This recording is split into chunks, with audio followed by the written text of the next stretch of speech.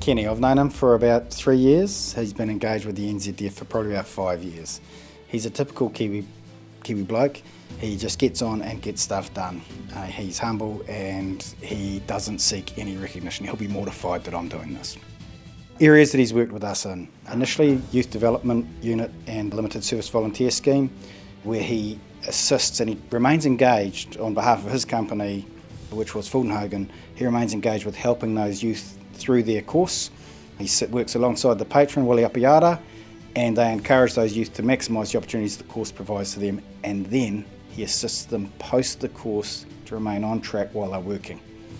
In relation to the Invictus Games, Kenny facilitated Willie's belief and desire in that space. He facilitated Fulton Hogan folding in to support the Invictus Games and the athletes within the NZDF and ex-NZDF.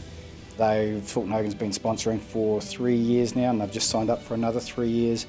It's Kenny that's facilitated that relationship, which has benefited Fulton Hogan, benefited New Zealand generally, and most definitely benefited the veterans and currently serving folk who have suffered illness or injury as a result of their service, and most importantly their families. That's what Kenny does.